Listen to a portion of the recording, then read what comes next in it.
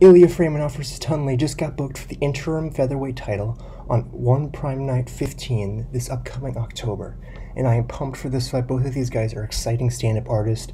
Tunley has a ton of power behind his hands, and Freymanov has a crazy style. He's gotten 2 first-round knockouts in the last 2 times he's been competed and won. And meanwhile, Tunley hasn't competed for over a year since August when he lost to Tawanchai. This fight should be compelling, but I am going to lean for Tunley here. The problem with Freymanov is that he is way too hittable on the feet, and I don't trust his chin, especially since he got knocked down and hurt badly by a bantamweight MMA striker. Tunley, on the other hand, has way more power inside of his hands, just the way that he leveled Martin Yuan back in 2020. And yes, Ilya Freymanov was also able to finish Martin Yuan even faster, but I think that Martin Yuan was a little different. He was far past his prime at that point.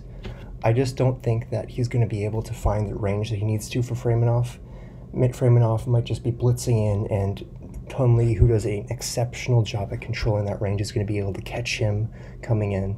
Freymanov's best strategy here is to get into the clinch because he does do a lot of great work there. He's at Tiger Muay Thai after all. He can hit him with those devastating knees.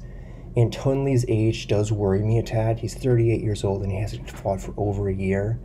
However, you also have to take into account that Ilya Freymanov broke his orbital bone in his last fight, and it wasn't that long ago. It was back in June, and you're going to have to wonder how is that going to come into play for this one upcoming fight. So the early prediction is I'm going to go with Tunley getting a first-round knockout, and that's going to set up a rematch between him and Tawanchai for the undisputed featherweight title.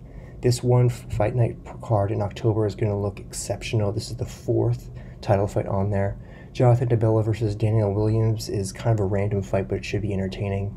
The one that I was not expecting was Fabricio Andrade versus Jonathan Haggerty. That one was just kind of crazy. 2 guys in completely different sports fighting for a different title in a different sport altogether.